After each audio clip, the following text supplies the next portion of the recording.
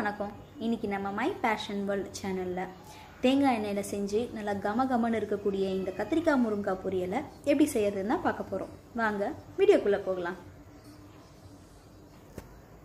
கொஞ்சமா தேங்காய் எண்ணெய் விட்டுக்கோங்க. பொதுவாக தேங்காய் எண்ணெயில் சமைச்ச பொருள் எதுவாக இருந்தாலும் அதோட டேஸ்ட் ரொம்ப சூப்பராக இருக்கும். அதோட வாசனை நல்லா கமகமன்னு இருக்கும். இதில் ஒரு அரை டீஸ்பூன் கடுகு உளுத்தம் பருப்பு சேர்த்துக்கோங்க. பார்த்திங்கன்னா கடுகெல்லாம் நல்லா முழுசாக உடஞ்சிடுச்சு. இதில் ஒரு 10லேருந்து 12 பல் பூண்டை இந்த மாதிரி தோல் உரித்து சேர்த்துக்கோங்க. கூடவே ஒரு பெரிய வெங்காயமாக பார்த்து எடுத்து அதை பொடியாக நறுக்கி இந்த எண்ணெயில் சேர்த்து நல்லா வதக்கிக்கோங்க. பார்த்திங்கன்னா வெங்காயம் ஓரளவுக்கு நல்லா வதங்கிடுச்சு. இதில் கொஞ்சமாக கருவேப்பிலையும் பொடியாக நறுக்கின ஒரு சின்ன தக்காளியையும் சேர்த்து நல்லா வதக்கிக்கோங்க. கத்திரிக்காய் முருங்காய் லைட்டாக தொக்கு மாதிரி வரணும்னா வெங்காயத்தோட குவான்டிட்டி கொஞ்சம் நிறைய இருக்கணும்.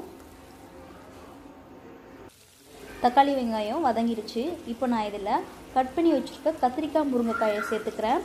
கத்திரிக்காய் ஒரு 1/4 கிலோ கத்திரிக்காயும் 2 முருங்கைக்காயையும் இந்த மாதிரி கட் பண்ணிவிட்டு தண்ணியில் போட்டு வச்சுட்டு அதுக்கப்புறமா இதில் சேர்த்துக்கோங்க. இல்லைன்னா கத்திரிக்காய் கலர் சேஞ்ச் ஆகிடும். இப்போ இதை நல்லா கலந்து விட்டுக்கோங்க. இப்போ இந்த பொரியலுக்கு உங்கள் சுவைக்கு ஏற்ற மாதிரி கொஞ்சமாக உப்பு சேர்த்துக்கோங்க. சமையலில் எப்போவுமே கல் உப்பு சேர்த்துக்கோங்க, அதுதான் பெஸ்ட்டு தூள் உப்பை விட. உப்பு சேர்த்துட்டு நல்லா கலந்து விட்டுக்கோங்க. இப்போ இந்த காய்கறி வேகிறதுக்கு நம்ம தண்ணி சேர்த்துக்கலாம். கிட்டத்தட்ட ஒரு அரை கப் அளவுக்கு தண்ணியை சேர்த்து இந்த காய்கறிங்களை நல்லா கொதிக்க விட்டு வேக வைக்க போகிறோம். ஒரு வாட்டி நல்லா கலந்து விட்டுக்கோங்க. தீயை மீடியமில் வச்சுட்டு இதை நாம் கொதிக்க வச்சு எடுத்துக்கலாம். இது இப்படியே நல்லா கொதிக்கட்டும். பார்த்திங்கன்னா தண்ணியெல்லாம் நல்லா கொதிச்சிட்ருக்கு. ஒரு வாட்டி கலந்து விட்டுக்கோங்க. தண்ணி நல்லா கொதித்து சுண்டி வந்தால் தான் கத்திரிக்காய் முருங்காய் நல்லா வெந்திருக்கும்.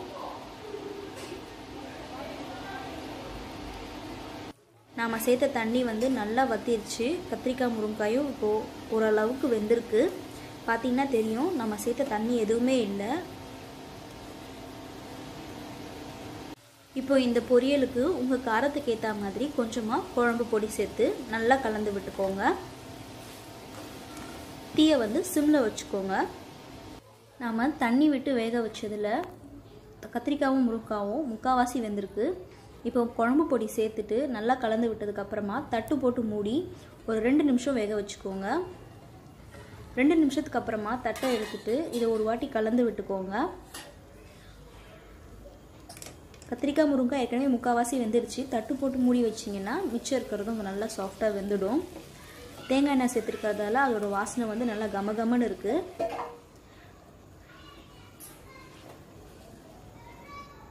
இன்னும் ஒரு 2 நிமிஷத்துக்கு நம்ம தட்டு போட்டு மூடி நல்லா ஃபுல்லாக கம்ப்ளீட்டாக குக் பண்ணி எடுத்துக்கலாம். பார்த்திங்கன்னா கத்திரிக்காய் முருங்காய் நல்லா ஃபுல்லாக வெந்துருச்சு. இப்போ நம்ம ஸ்டவ்வை ஆஃப் பண்ணிடலாம். நம்மளோட கத்திரிக்காய் முருங்காய் பொரியல் நல்லா கமகமன்னு சூப்பராக தயாராகிடுச்சு. கத்திரிக்காய் முருங்கைக்காய் பொரியல் தயாராகிடுச்சு. இதை நீங்கள் சாம்பாருக்கு சைடிஷாக வச்சு சாப்பிட்டிங்கன்னா ரொம்ப சூப்பராக இருக்கும். தயிர் சாதத்துக்கு, புளி சாதத்துக்கு, இது எல்லாத்துக்கூடவுமே நல்ல காம்பினேஷனாக இருக்கும். கண்டிப்பாக இந்த ரெசிபியை நீங்கள் உங்கள் வீட்டில் ட்ரை பண்ணி பாருங்கள். பிடிச்சிருந்ததுன்னா லைக் பண்ணி, ஷேர் பண்ணி, கமெண்ட் பண்ணுங்கள். என்னோட மை பேஷன் வேர்ல்ட் சேனலை சப்ஸ்கிரைப் பண்ணிங்கன்னா நான் போடக்கூடிய வீடியோஸ் எல்லாம் நீங்கள் உடனுக்குடனே பார்க்கலாம். அது வரைக்கும் நன்றி, வணக்கம்.